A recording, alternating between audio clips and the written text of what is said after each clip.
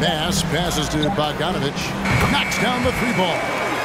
Bogdanovich has got his first 3 points of the game.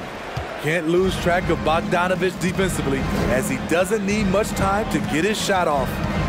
Pass to Durant. Jacks up a three. Draymond Green pulls it in.